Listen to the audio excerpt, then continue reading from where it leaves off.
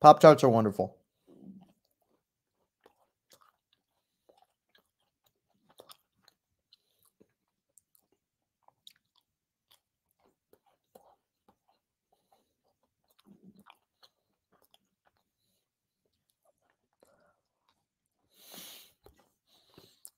I don't know. Because they're a delicacy. Yeah, start by talking about the elephant in the room. And it's a happy elephant. It's a happy little elephant. Appreciate your guys' responses to the Hinch interview. Could be recency bias, but I think it might be my favorite piece of content I've ever done. Felt very comfortable.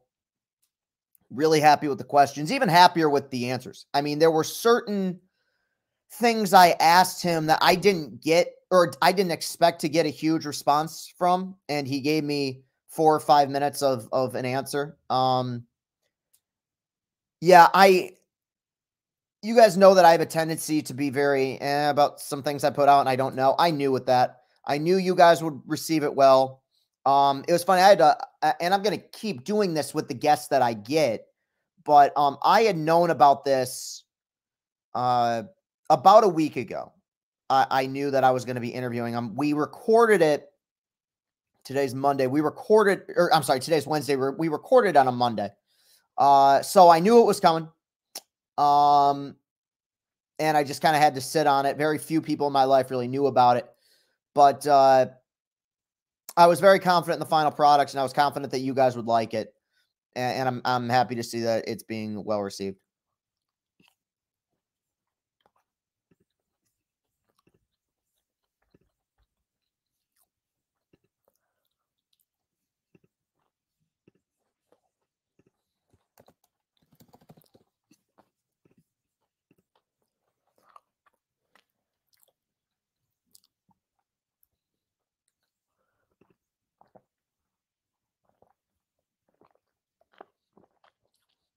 I'm going to try. I mean, there's a lot of guys I'm going to try for. Yeah, I mean, look, I don't. It's probably very easy right now for me to talk up the guy, given the fact that I just interviewed him. But, what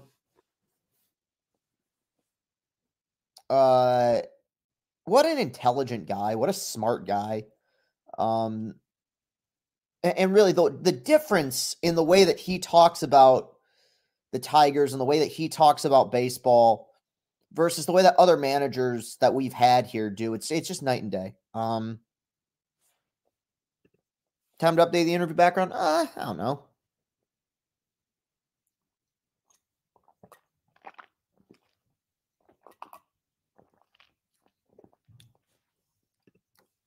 Well, to be honest, Mike, what was so frustrating with those last several months at Barstool is I liked what we were putting out. I liked the video in Ann Arbor. I liked the Lions playoff videos.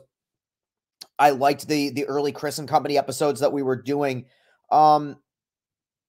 If I do a piece of content that I think is just okay, and it doesn't get the kind of reception that I want, then I understand it. But it's very frustrating when you're putting out things that you feel good about. You know, the Scooble interview, Frat House video, and it's just getting no traction.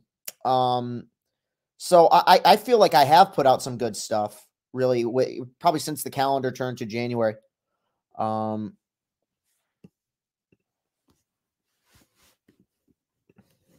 It's playing for tomorrow. I'll probably just be here. I'm going to get a workout in the morning or early afternoon. Tomorrow's my last day of freedom. My parents get home late, so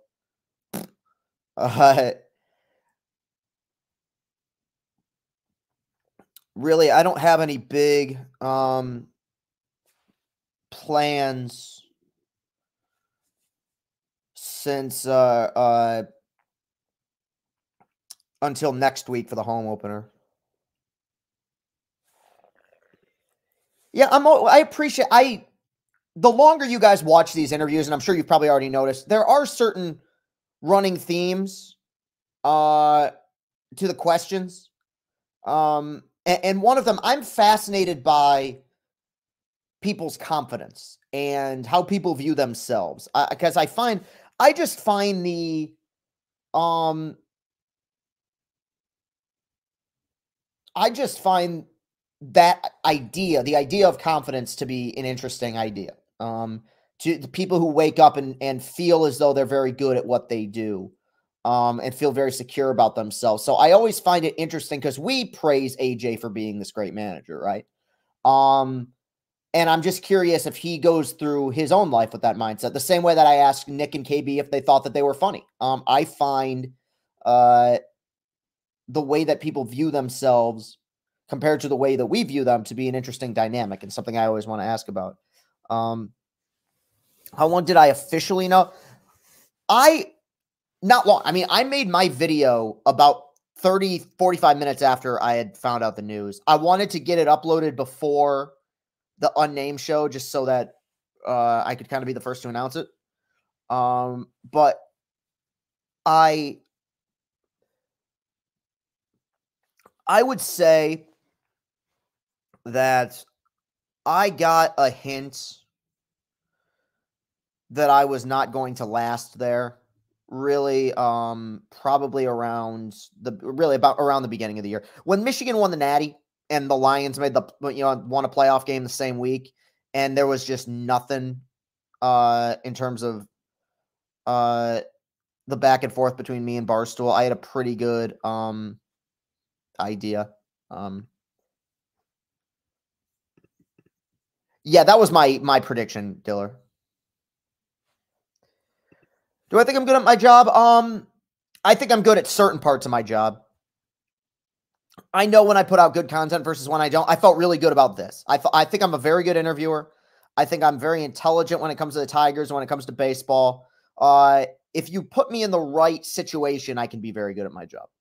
But there's certain things that I think I can like survive at, but not necessarily thrive at. Does Barstool have egg in their face today? No, I wouldn't view it that way, Chris. I don't think they are paying attention to something like that and saying, "Oh man, we missed out." I'm very proud of that interview. But at the same time, one thing Dave said, and I agree with it in some ways, was the idea of me not being a great fit there.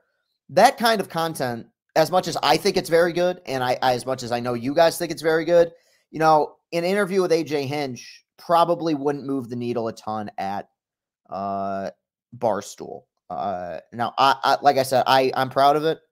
And I do think, I think there could still be a place for something like that at Barstool. I'll argue that to the end of time, but it's kind of irrelevant what I think. So no, favorite fast food spot or Rallies maybe. Is Wingstop a fast food place? Is that considered a fast food place? Because I've had Wingstop recently and it fucks.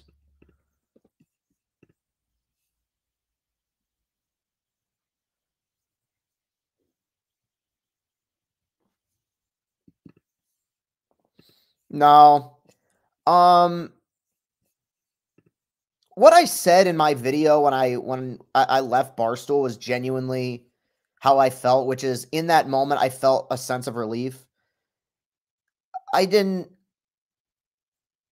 wasn't going to relapse over something that's silly. I felt tremendous stress for about 24 hours or so following the Francis blog.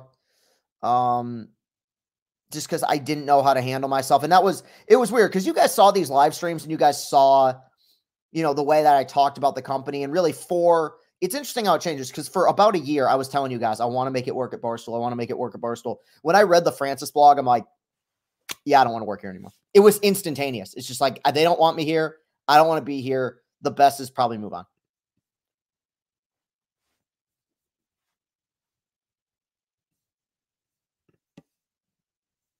Yeah, he knows. I just listening to him, he sounds so much more excited about this team than he has in the past. Not to say he hasn't been excited about previous groups, but I really think he feels confident about the direction that the player development is going in.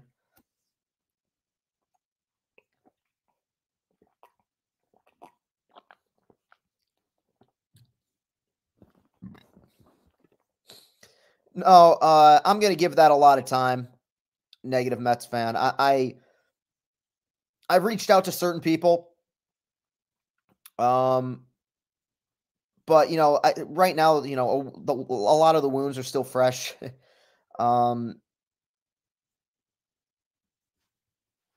When I feel like the time is right, I'll do something. But right now, I think it's kind of just best to go our separate ways. No, there was originally plans that for us to do something like that, but now that I don't work at Barstool, I don't really feel a need to do that.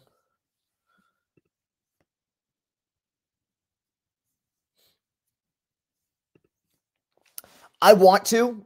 So much of that, there will definitely be a trip to Toronto. There will definitely be a trip to Chicago when we play the Cubs. There could be other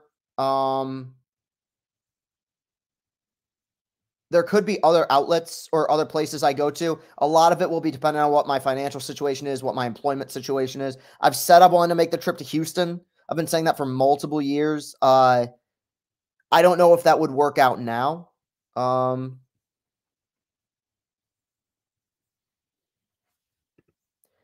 You can always stir things up with Barstool. So no, I'm not gonna talk about that.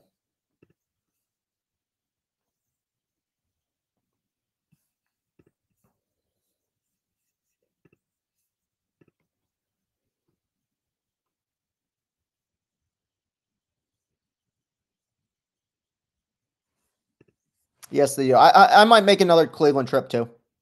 Yeah, I want to try to get to a few places I haven't gone to. A wild card here. I have a cousin that lives in Arizona.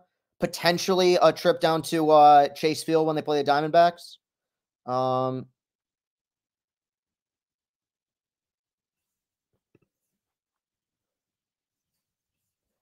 It's not about. I understand that, but I don't have any interest in, and I'm sure I already did, but I don't have any interest in burning bridges. Like I don't.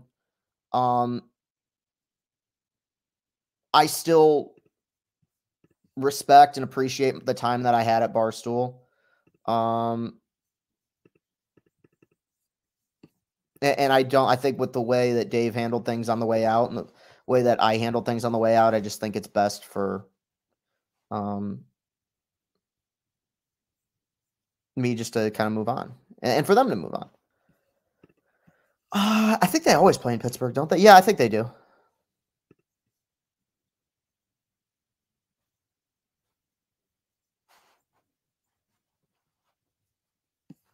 The problem with that stuff, though, is there's no resolution to drama because one person always has their side and another person always has their side. And then drama snowballs because you're going to have one section of the fan base that's going to believe one person, one section of the fan base that's going to believe another person. And then it's just an endless cycle of drama.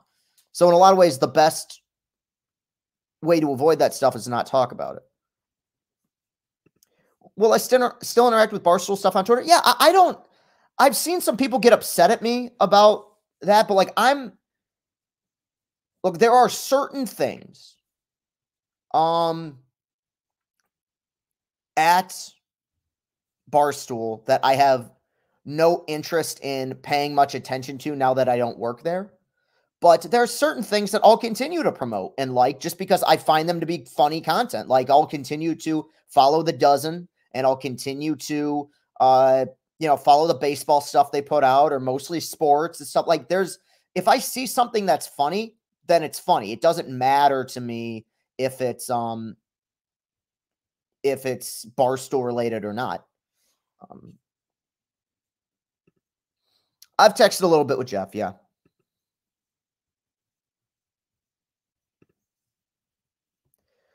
I mean, it will be some upset. No, it's something that I will miss. I really like doing trivia. It was fun. Yep. Yep, that will not be going away.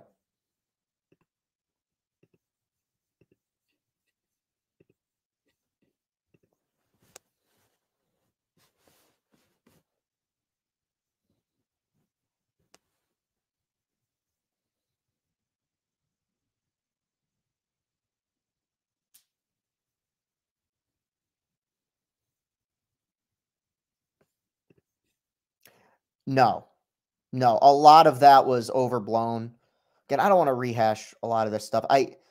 Um one big problem with me is that I create narratives regarding what people think of me that often don't exist. I'm a very, very, very, very paranoid person. Um, as I was going through a time of tremendous frustration, whether it be through Lights Camera Barstool or through the dozen, a lot of that frustration for whatever reason, like Jeff got the brunt of. I don't know why. But no, this so much of that was commenters saying, "Oh, Jeff hates Chris. Chris hates Jeff." No, Jeff's actually one of the people at Barstool I plan on maintaining something of a relationship with after, now that I've left. Most of my favorite things that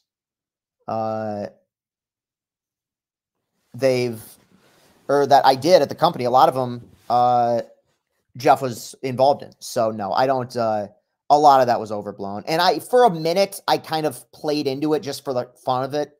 But then it stopped being fun. So I just like moved on.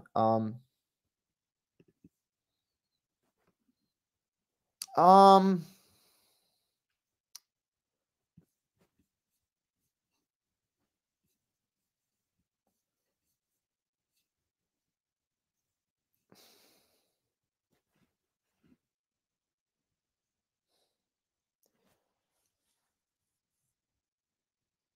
disappointed in myself that I presented such an image of me that they felt like they had to walk a tightrope when they were around me. Because that shouldn't be the case. I chose to work there, when Dave offered me the job, and I should be treated like any other employee.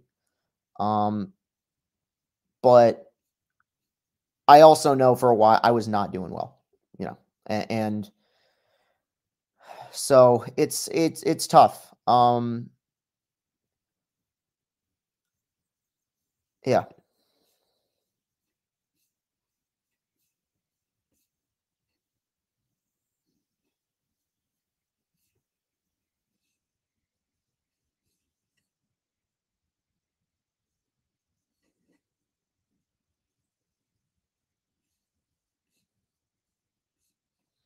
I haven't watched Shogun.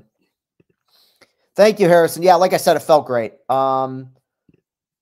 Really happy with the interview. The hard part's just going to be getting more guests, man. So, but hopefully, that can continue.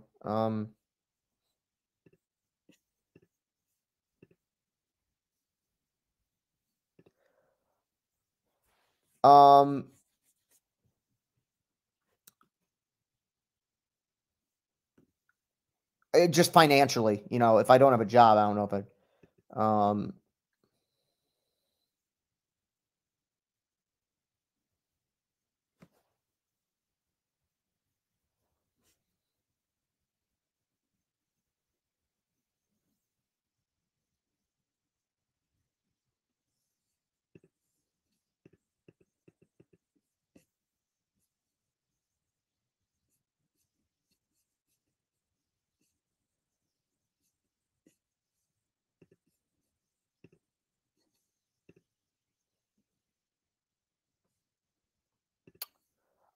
no, I just think we really came out firing, and asked a bunch of people, and we're kind of just, some people didn't get back to us, some people did.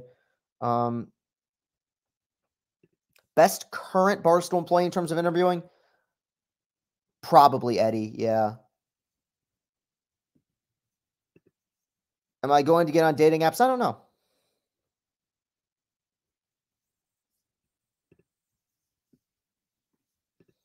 I've reached out to some people, yeah.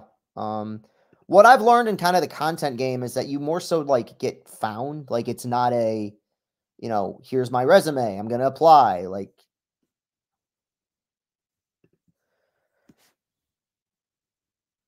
yes, okay, that's a bit. YouTube money, as long as I'm under contract, still goes through or goes to Barstool. In a few months, I will be able to cut that off, and I will be able to monetize on my own. But we have the following, and we have the subscribers. We have the ability to do all that.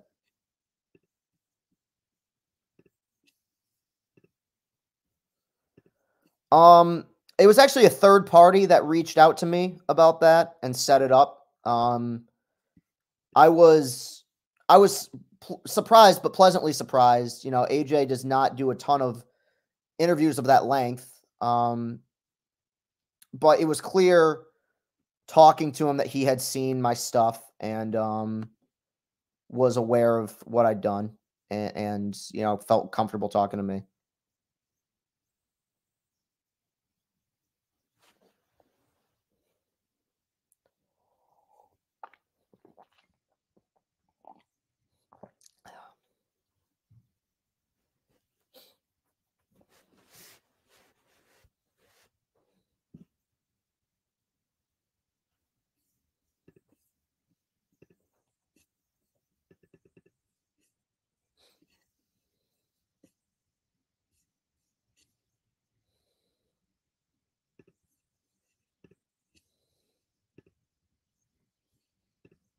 Yeah, my fucking cell phone works. I don't know what the fuck happened today, man. My apologies to the people who are listening. I think it might have been on their end because I was sitting in a place where I always have good reception. And they're doing fine. I mean, it was kind of a weird trip for them in the month in which they were gone. I lost my job. How did I prepare for the Hinch interview? You do a deep dive into him, Wikipedia page. I know a fair amount of his history just because he's been working here for a while. And so there were a lot of things I wanted to ask him about. I mean, I don't know. To me, I think of the things I talk about in my videos, the things I get asked about on Twitter or asked about in my content. A lot of those questions that you guys ask are questions I want to know the answer to as well. Like I want to know where he's at with Spencer Torkelson. I want to know where he's at with Austin Meadows and Javi Baez. So, I just try to avoid generic stuff. I maybe start a little bit generic just to kind of, break the ice. But after a while, I like to get kind of into the meat and potatoes of what I want to talk about. And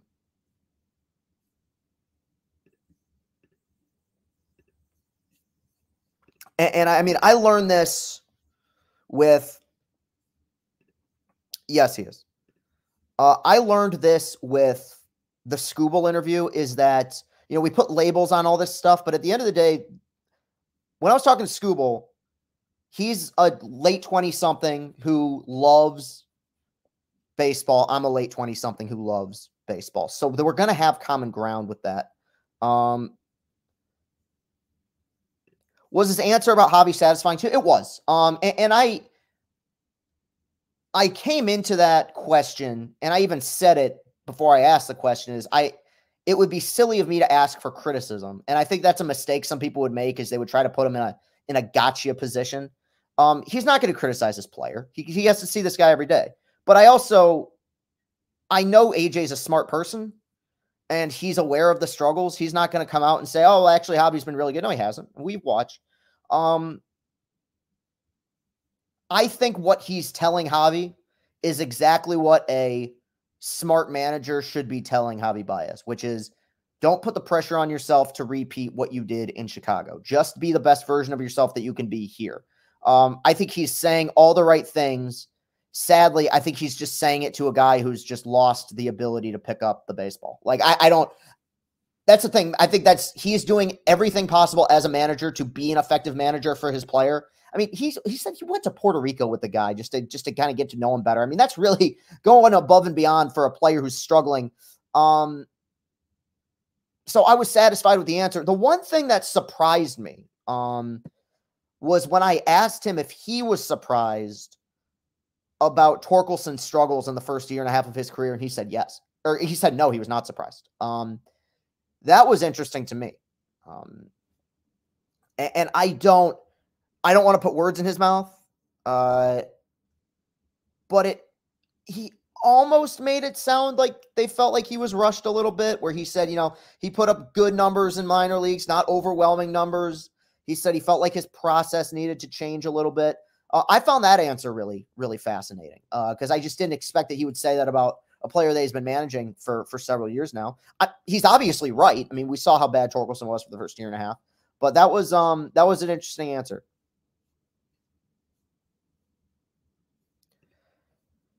Do I re-listen to my interviews? Oh, parts of them. Yeah. No, obviously they're a little lengthy, but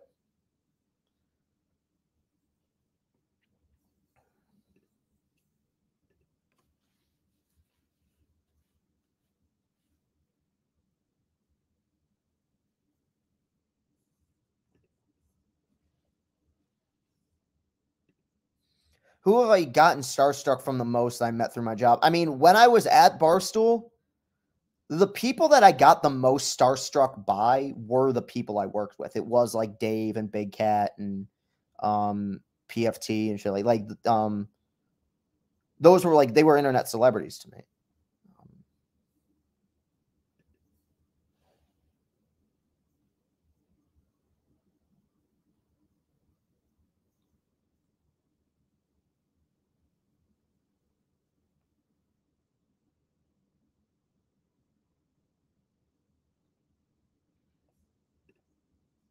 No, but we did off the air talk a little bit about the fact that I had just left Barstool. Since I'm sure there's been more interaction than what you see on the interviews, who's been your favorite guest to talk to so far? Great question. Skubal, with Hinch being a close second.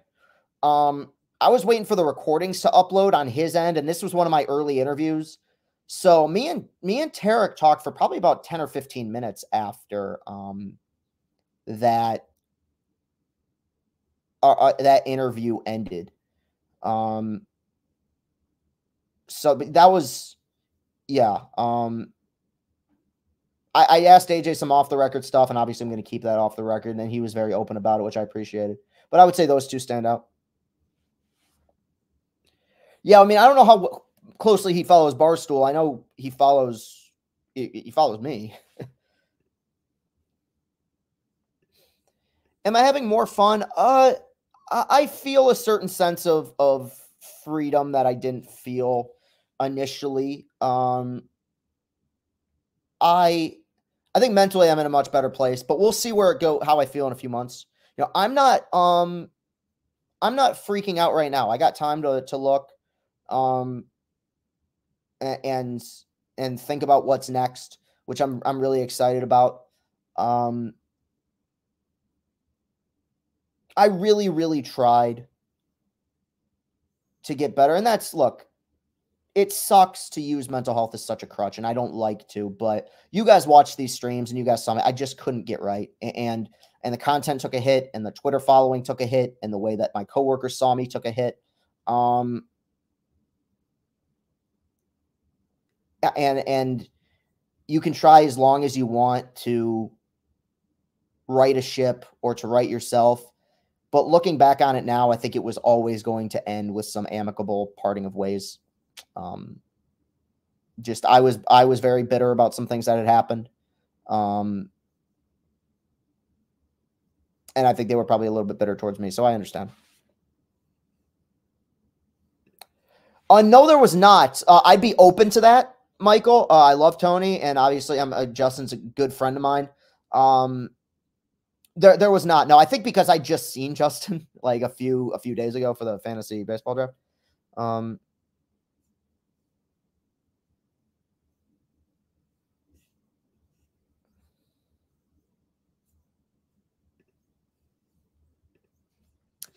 yeah, I mean, I'll see who I reach out to. We'll see. Yeah.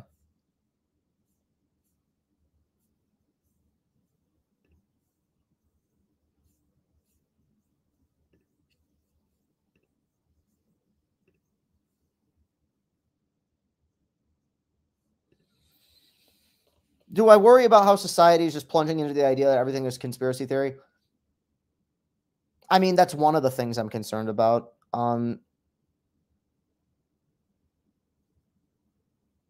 We're living in the dumbest timeline. Like, I'm confident in that.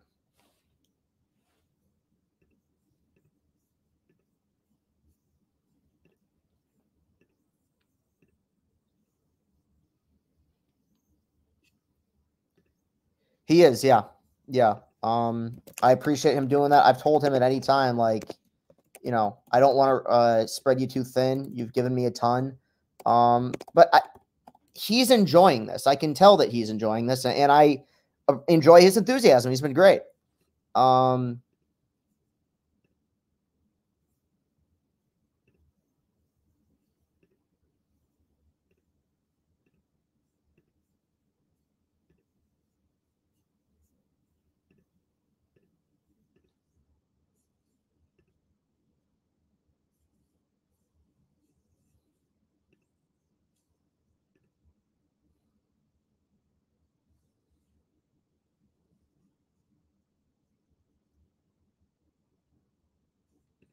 It doesn't make me laugh. It's just hard to do. It's just, he has other sources of income. Yes.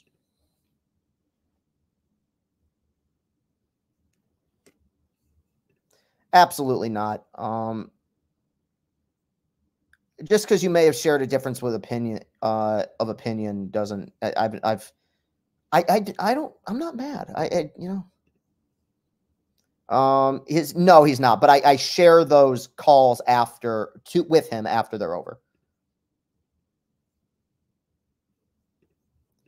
Um, it's possible there will be adjustments as we go along, Jacob, and there already have been tech upgrades, new camera, new microphone. So there will be it will evolve and it will change. I think that I will stay working on my own time.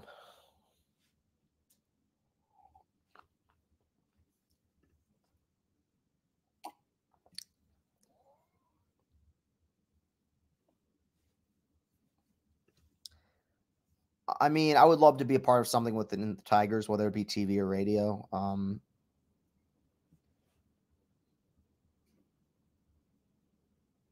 I view myself, and maybe this is arrogant, as like the ultimate fan, and I think that there's a place for that with not just my enthusiasm but also my knowledge. What I know. Um,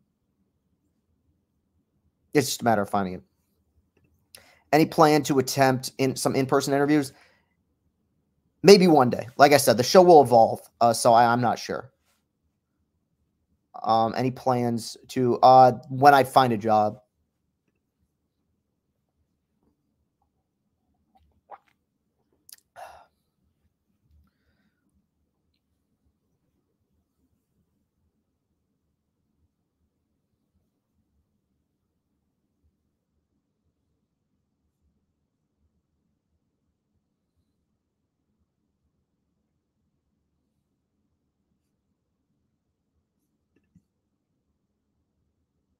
Yeah.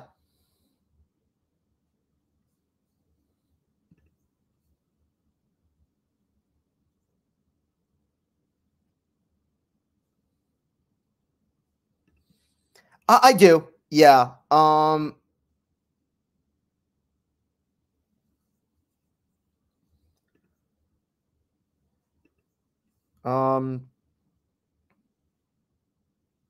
might have missed. I like the hire. I liked the hire from the beginning. He was the guy that I wanted. I think it makes a lot of sense. I think he's going to do a good job, but I also think it'll take time. I expect year one is basically year zero to me. I don't expect anything from that team.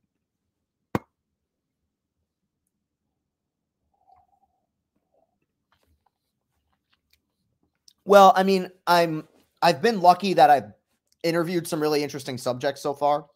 So instead of leading off by saying, "Hey, I work for Barstool," I can lead off by saying, "Hey, like AJ Hinch and Tarek Skubal are two of the biggest sports names in Michigan."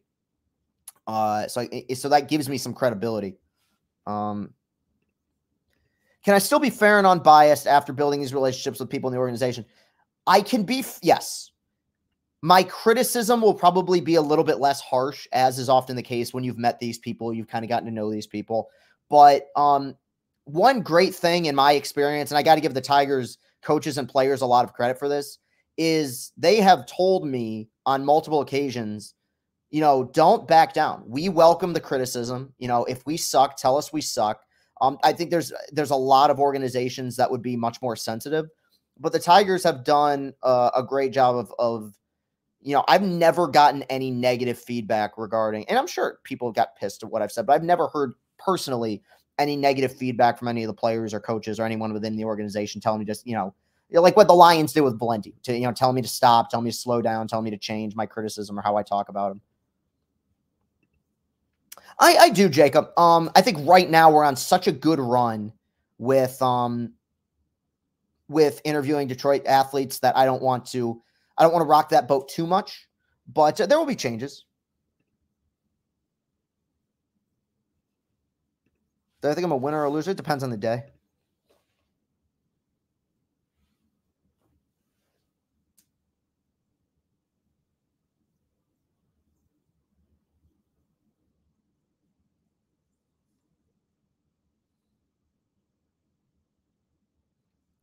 The clip I posted, and he gave a great answer. And like AJ is a very logical, smart guy. But and you guys can see it on the clip, when AJ says he's gonna swing and miss, he's gonna chase, it took a lot in me not to burst out laughing. I don't know why. It speaks to how obvious and apparent his struggles are. But I also just love, like, that's what I love about AJ, is how logical he is. Like, he's not gonna say, "Oh, well, his pitch recognition's actually great. You guys just haven't seen it." Like, he knows what kind of player this guy is. You can point out, he's a great communicator because you can point out the flaws in a player while not making it seem like you're overly criticizing him.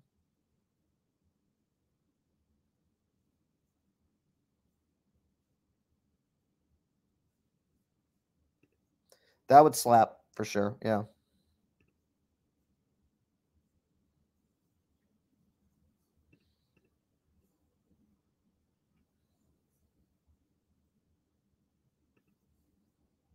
Emma Stone, White Whale.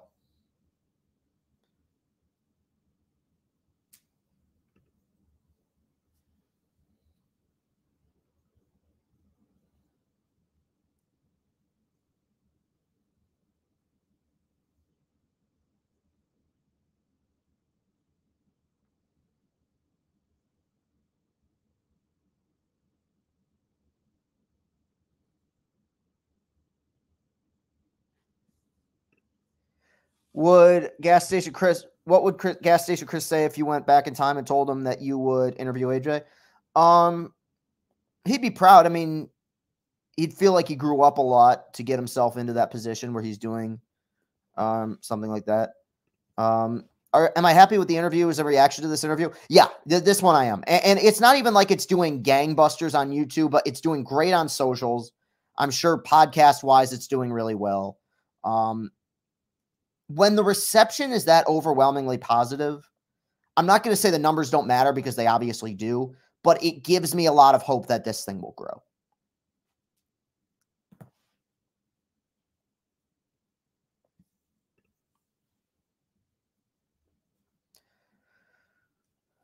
Rock the Casbah, rock the Casbah. Sharif don't like it. Rock the Casbah, Rock the Casbah.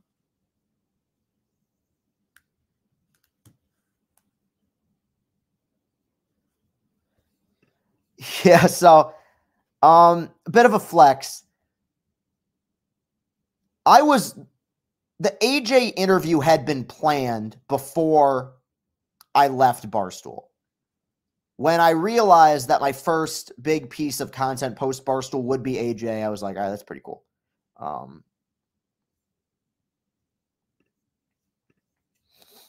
There's no plans for that right now, but I'm not going to rule anything out in the future.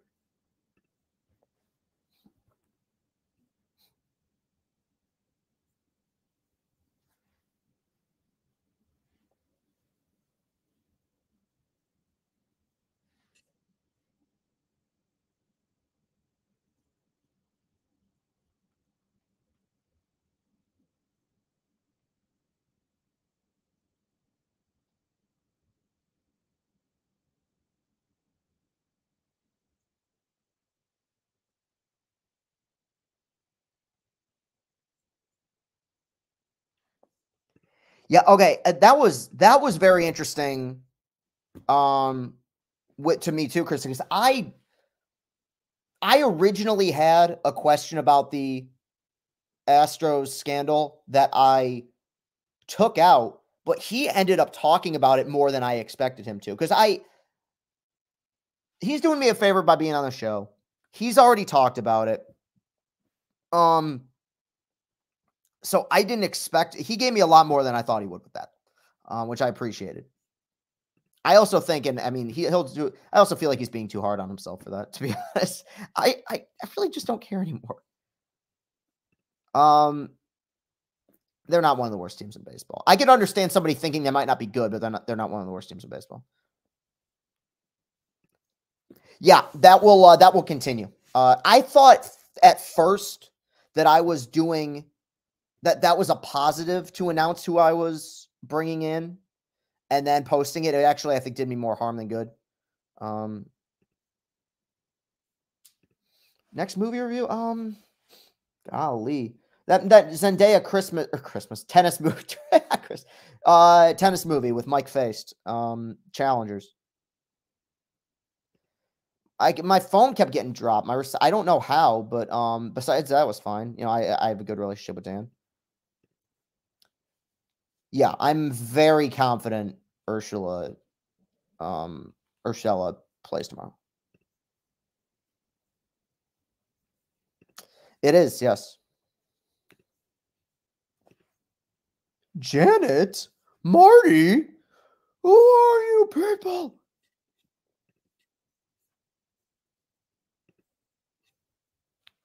Marty, I'm scared.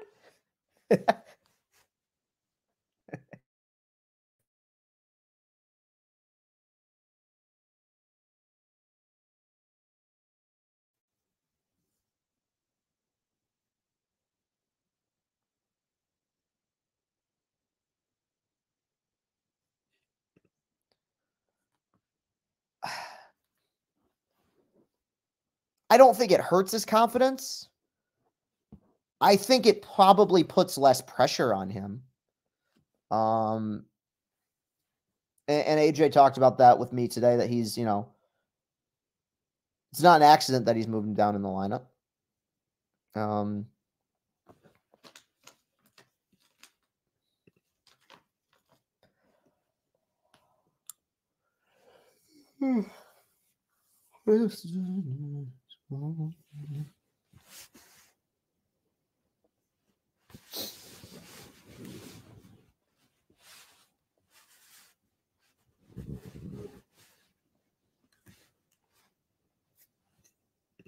I think he'll play. I just don't know if he'll start against the lefty.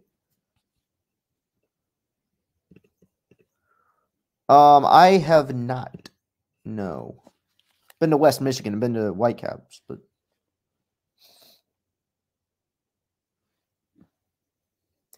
any reasonable chance the low-key, low expectation approach works with Javi?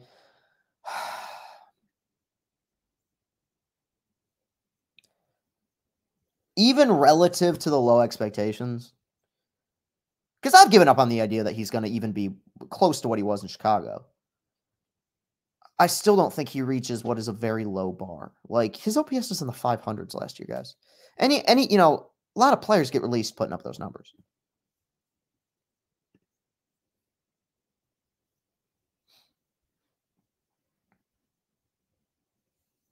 First manager to get fired.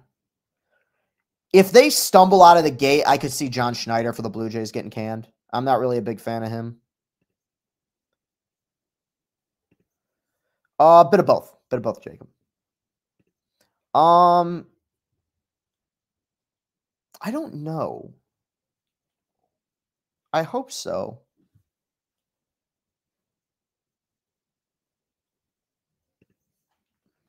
I could ask Hasty about that.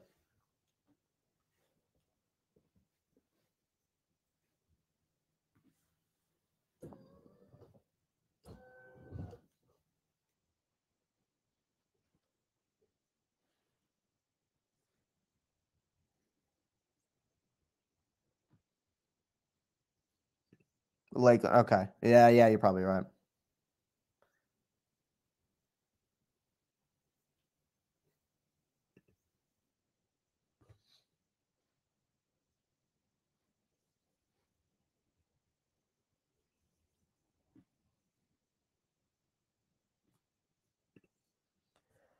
I really, if they're good this year and he is continuing to bog down the lineup, it wouldn't shock me if they just say, fuck it, like, put McKinstry at short.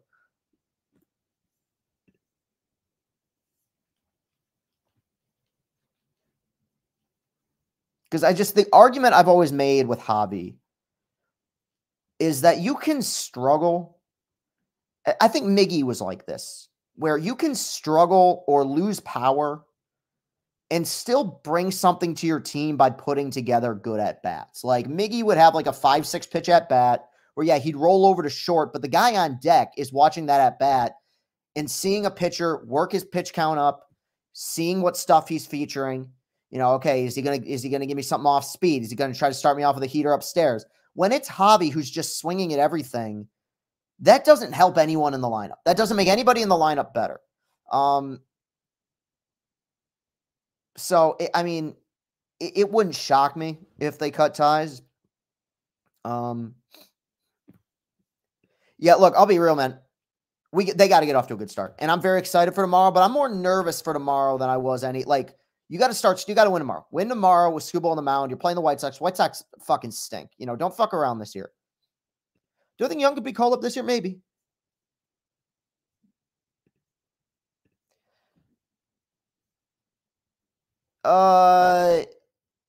Concerned when you have 159 games left is I don't know. Very disappointed would be the way I'd feel about it.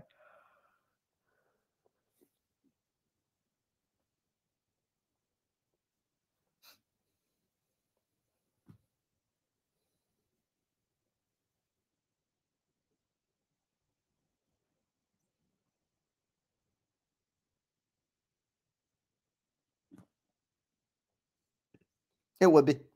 I mean, you open with 6 games on the road. I think, if you're going 500 on the road, you're getting off to, that's a good start. I think 4-2 is very realistic against these two teams. Would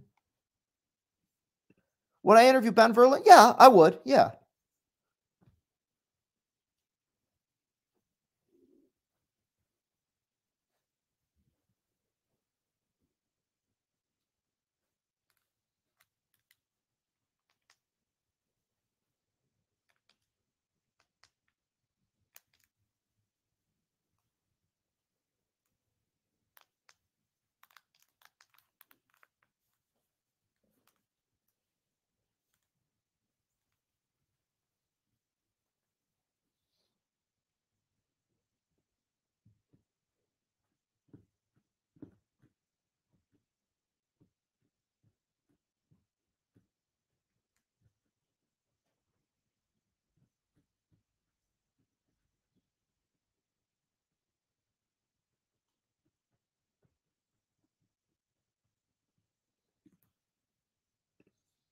Thank you. Yeah.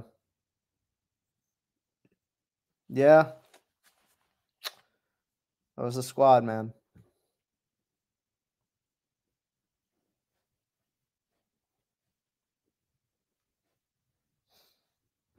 That's what I want to try to get is a few players from that team. Um, um, I really think AJ is going to mix it up this year. Depending on, I don't think he has a set closer.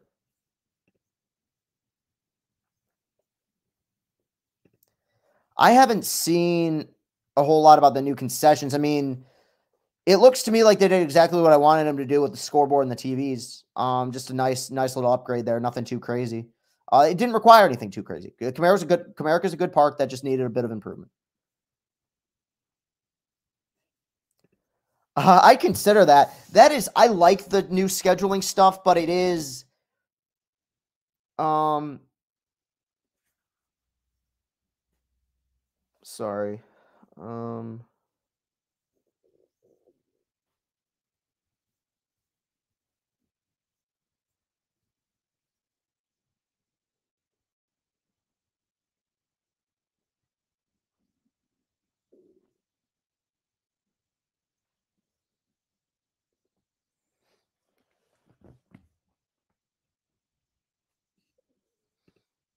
except for, but as am I. Yeah, that should be great.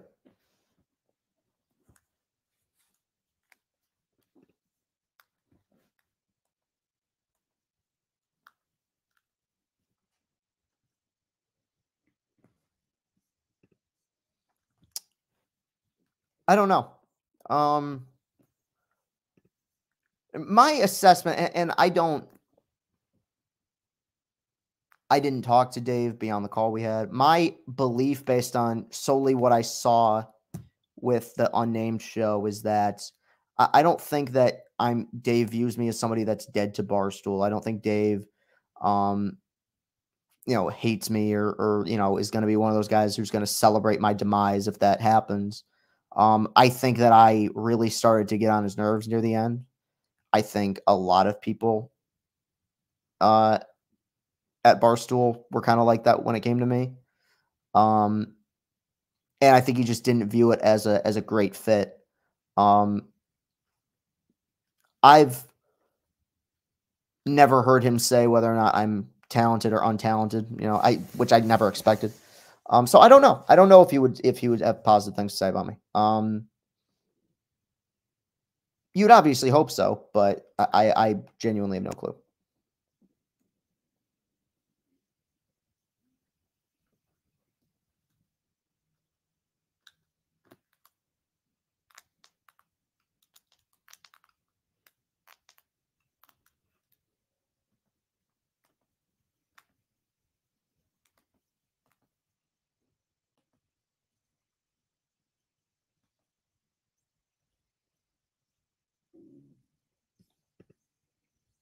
No.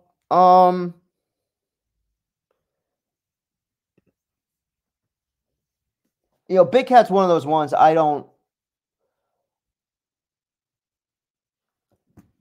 I like Dan. Um, I enjoyed working with him. He was supportive of kind of my journey. I don't really plan on maintaining some like long-term friendship. But that's not a knock. I feel that way about a lot of people.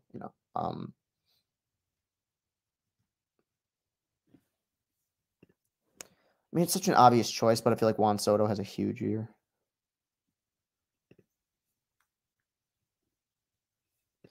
Right now, just chilling. I'll be at the home opener next week.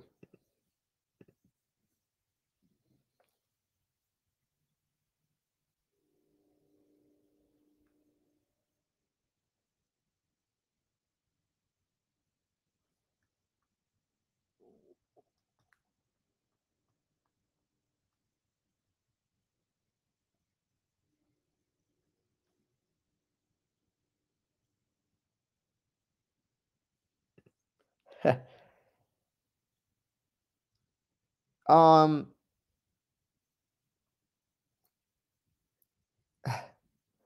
okay, I don't work there anymore, so I can say this.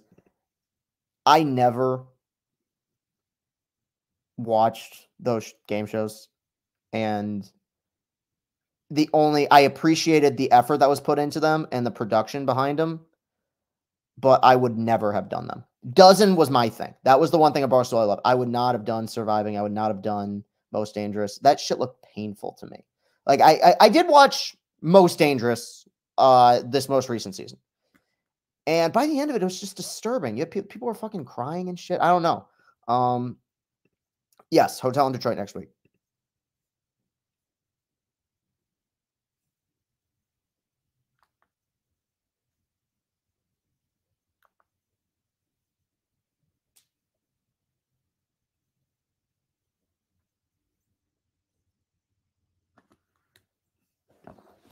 Thank you, Joseph.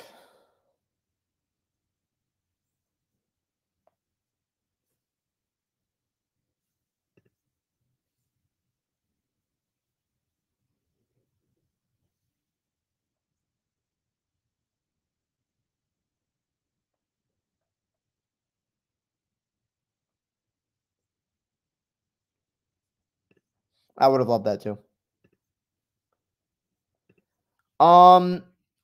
For the first game, I'm gonna be doing some. I'm gonna be doing some man on the street stuff. I think. The next 2 days, I just want to enjoy the baseball. But I want to. Yeah, we'll do something.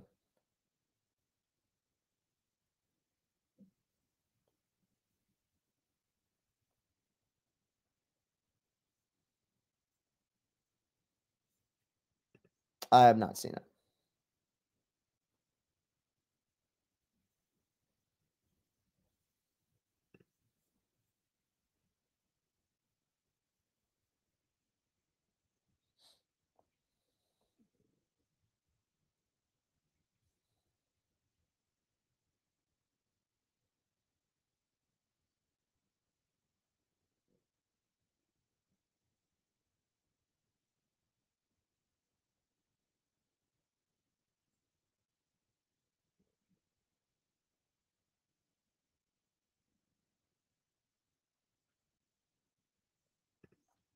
I did. He was always very nice when I talked to him. Again, it was another one I didn't have some like close personal relationship with, but I really um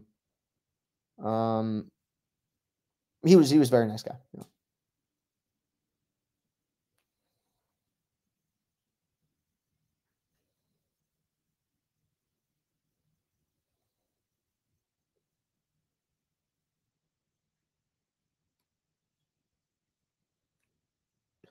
I don't think he'll regress as a hitter, but obviously, in terms of value, he'll regress because he's not going to be able to pitch. Let's go 6.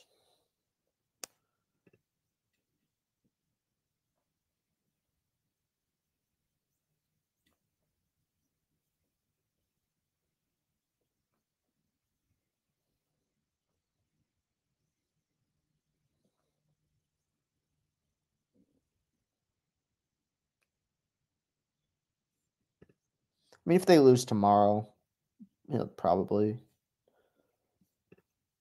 post. Yeah, post game videos definitely. Anything beyond that, I don't know. I kind of want to leave that to the experts. I really did enjoy doing those videos, and I ultimately was proud of what we did with those. I think we got some good content. It obviously helped that the team was great. Look, we'll never capture the magic that we've gotten with the Tiger videos, but I I I do think there's a lane there, you know.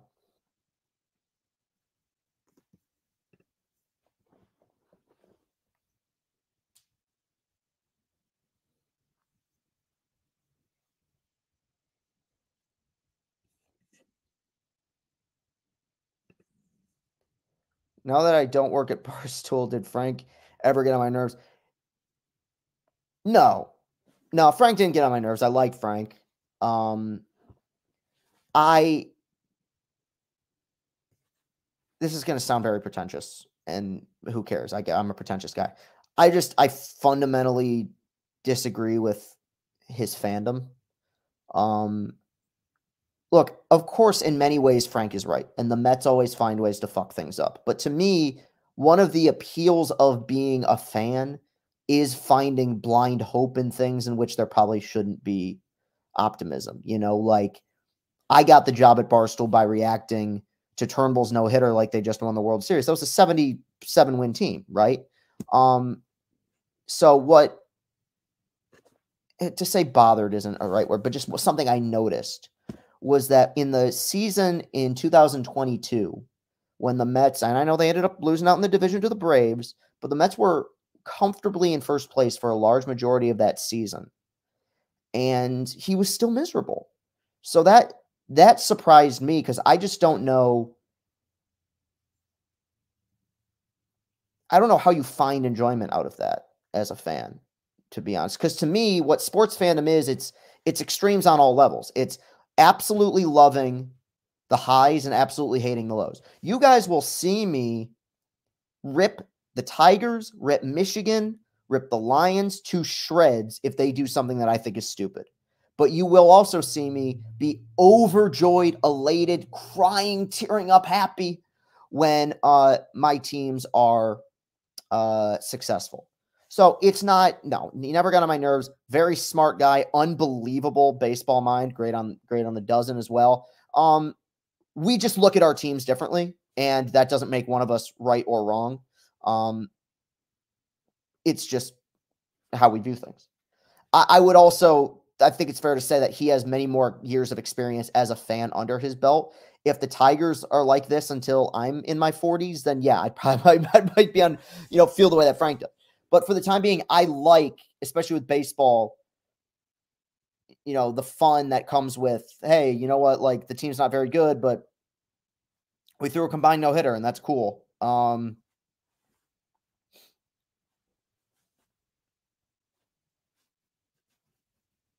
would not consider myself a particularly optimistic person, but like, I go into opening day optimistic, and like when good things happen, I feel optimistic. So, yeah, it's just a difference in fandom, but it's not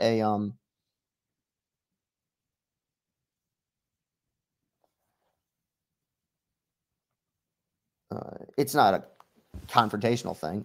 There was one time he annoyed the shit out of me one time on the dozen when we beat him. Besides that, I was never bothered by Frank. I usually have good interactions with Frank.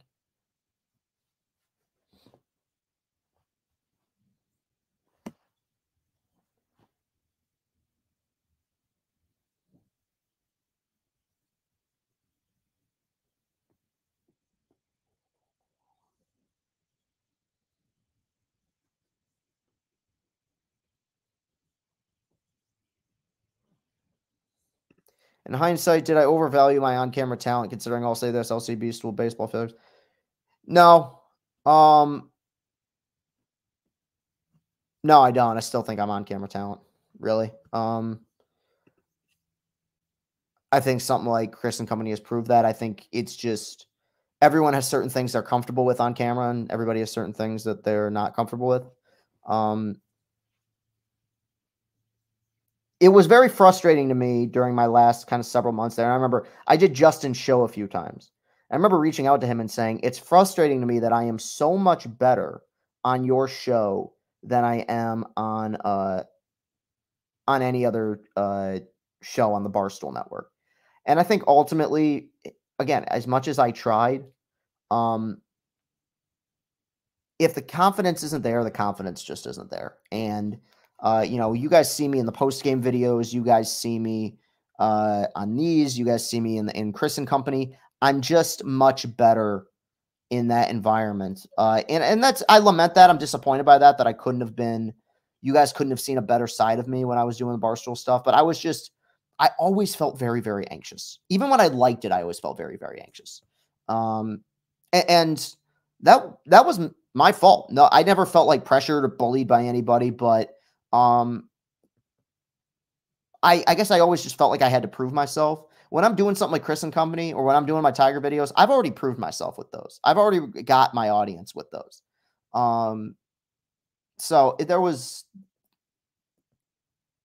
I still view myself as on-camera talent. I just maybe not on-camera talent for Barstool. I don't know. But things are subject to change because when I started at Barstool, things were going great. So there's ebbs and flows to that.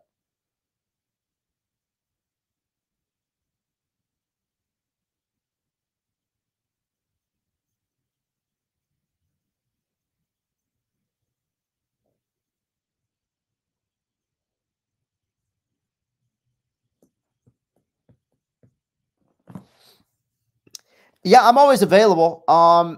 Unless I'm banned from Barstool, which I don't believe that I am. I'm still ready for a call at any point. Dude, how's he been in the organization for 4 years and I've never heard Torquay Pig? It's too early to tell. I mean, I understand in the short term it doesn't look good, but you gotta, Chris Brown pointed out a great point. When Wyatt Langford was Max Clark's age, he was, picking up in the dugout, cleaning up trash in the dugout in Florida. Like I understand in the short term it doesn't look great, but we got to give it some more time here. I think honestly, Landon, I think it would be very on brand for Torkelson to struggle and look totally shitty in the spring and then have a great opening day.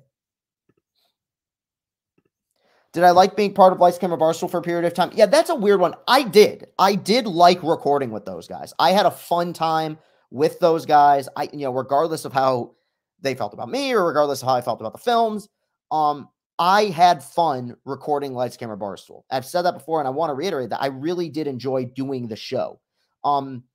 I hated what I was on that show. And I wasn't going to lie about my opinions, but I didn't like coming into episodes knowing, okay, like I'm going to be the odd man out. People are going to hate me for my opinions. I'm going to look like the fucking curmudgeon, the stick in the mud. I didn't like that. I didn't like being the opposing voice. But I also wasn't going to lie, about how I felt. How close to Gooch? I mean, we weren't like good friends, but I always got along great with Gooch. I always considered him, an ally. Would I consider going back to Barstool if they called him in like a year? Yeah, yeah.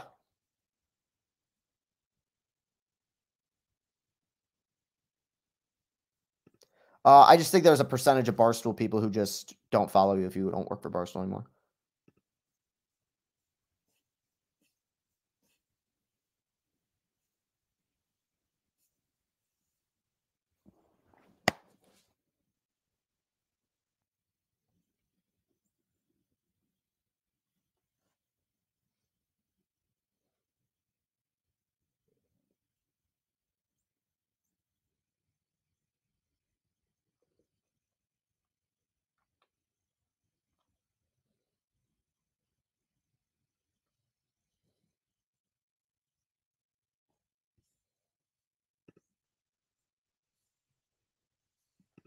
Oh yeah, quite a few times.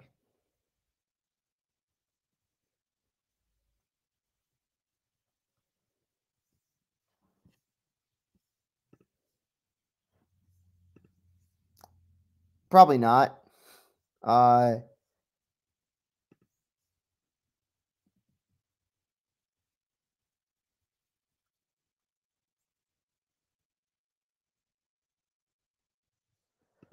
Comerica is a much better park than Guaranteed Rate.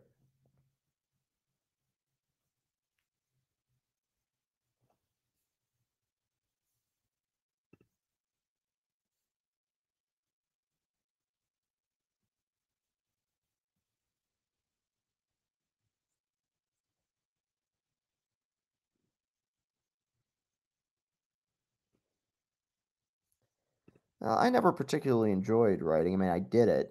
It was part of the job. And I don't think I was a bad writer, but I don't think it was my number one strength. Yeah, we're working on that hoopla. I've applied for that. We're trying to get some going with that in terms of media credentials.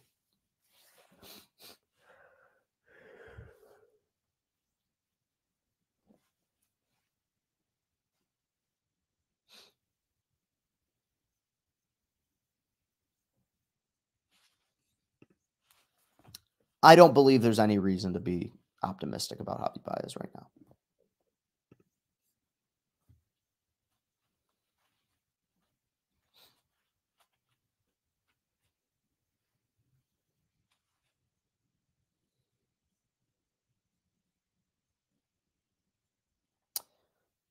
All right. A couple more here, and then I'll bounce. Good questions tonight. If you're watching this and you haven't already, make sure to watch Chris and Company. Subscribe to Chris and Company. We've known each other a long time. We're friends. Yeah, I mean, it started as something of me just doing a show. We talk a lot. Yeah, no, me and him have been good friends for a long time. I know him very well. I know how to make him laugh. He knows how to make me laugh. Yeah, I have a great time around him. He was very chill off camera. Yeah. How's Austin taking all this? Is he bummed about not being tied to Barstool anymore? We haven't talked about it a ton. I mean, I feel bad. Because he works so hard for me and continues to. And I didn't mean to, lead him into a dead end. But he's building up a great resume. And no matter what job I get offered next, and I've told him I can't guarantee him anything, but I'm going to fight for us to be a package deal. I mean, I think my best stuff requires his assistance. And I think his best stuff requires my assistance. I think we play well off each other. He's a very creative guy. So I want to continue working with him.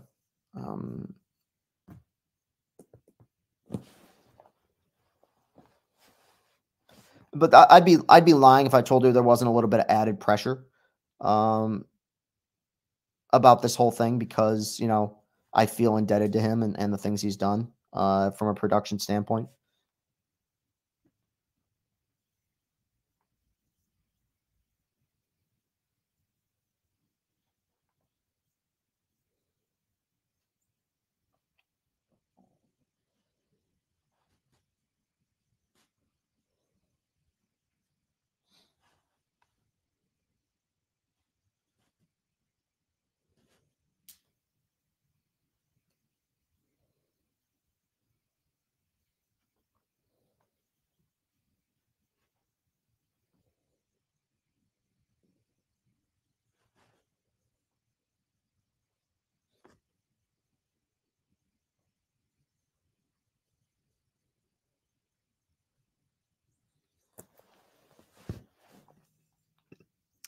I've always thought episode 100 we could do something unique like that. Yeah. Right now we'll probably go to our separate corners with that.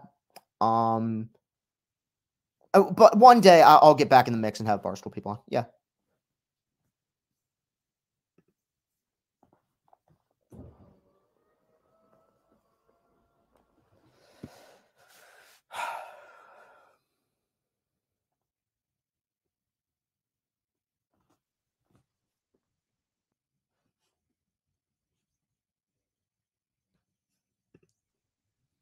Depends on if we win.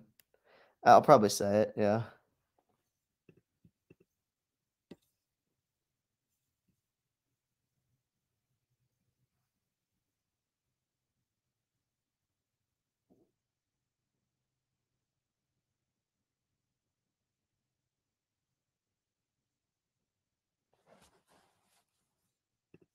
Do I think I've matured more in the last year? I mean, I think as you get older, it's impossible. Nobody gets less mature, I feel like, over time. Yeah, I think I've grown up a lot. Yeah.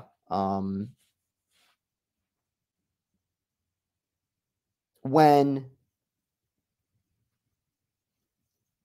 things go sideways the way they did, it humbles you and it hurts. It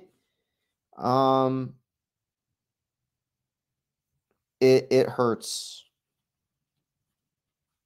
to kind of go through that, and I'm responsible for a lot of that. But yeah, I mean, near the end there, I definitely learned lessons. Um, and I think I've definitely learned that you're going to make mistakes. Like, I think for the longest time I was just so terrified of fucking up, and it's like my big fuck ups have happened. Like, that's why I got clean. That's why like um the further away I get from that, the better I feel knowing like, probably the lowest points of my life, both personally and in terms of content and the way that I'm viewed by fans, they already happened. Like, what happens next can be a breeze. There's a comfort that comes with that. Um, I'm not that smart, Yoshi Bets. I didn't go into it saying, I hope. I was completely fed up. I was fed up. I was very angry. I was upset, and I knew that things were going to come to a head. And that was just the situation in which it happened. Um, but I didn't go into it with the intention of like, let's go.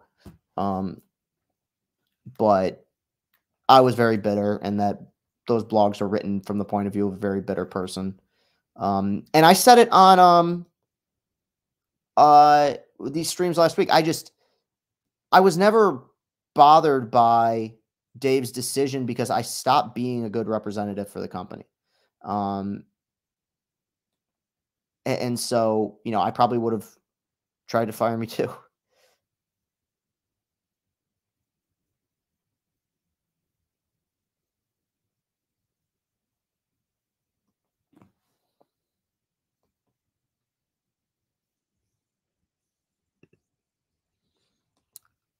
I was ready for things to come to a head. Yeah. Now I didn't think I'd get body bagged the way that I did. Um, but there was a comfort to it because the second I read Francis's blog and realized that's kind of what people thought of me. Now, like I'd gotten an idea, but now that it was confirmed, I'm like, okay, I don't want to work here anymore. And it's not a knock against the company. It's just like would you? Or if that's what the people that you work with think about you, like, would you want to work at that place? It's not to say that I haven't made a lot of friends here, met great people here. Most of the people at Barstool I really like, but if someone's putting that out there publicly, um, it means that there's been some bridges that are burned that you just kind of can't repair. Um, and so it was best to move on.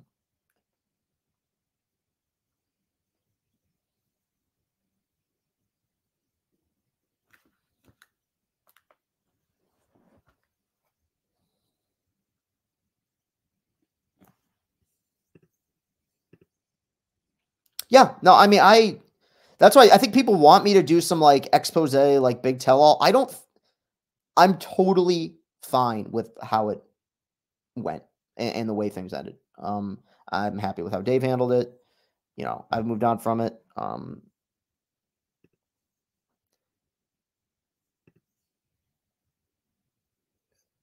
No, because um uh you're not gonna Francis is a freight train you're not gonna jump in front of. What was the restraining order comment about? Okay, I want to just put an end to this. That was a joke. There is nobody at the company. There is nobody in the world. There's nobody on social media. Nobody ever in the history of anything ever has ever filed a restraining order against me. Ever. Um, it is bizarre to me that of all the things that people read in that blog, that's the thing people took like super literally. Um,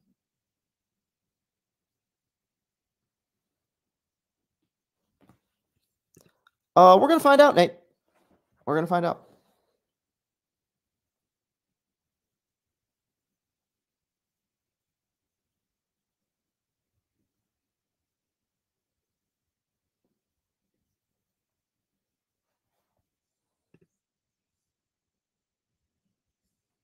It's high expectations. I hope he pitches great. I hope he doesn't let us down.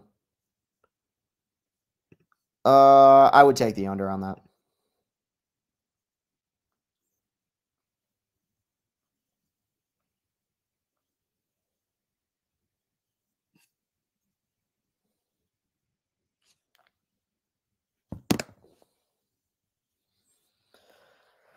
All right, y'all. I think we can call it. Thanks for tuning in, talking to me. Be back at it tomorrow, opening day. Bringing Blazer back out. Should be a lot of fun. So, love you guys. I'll talk to you soon.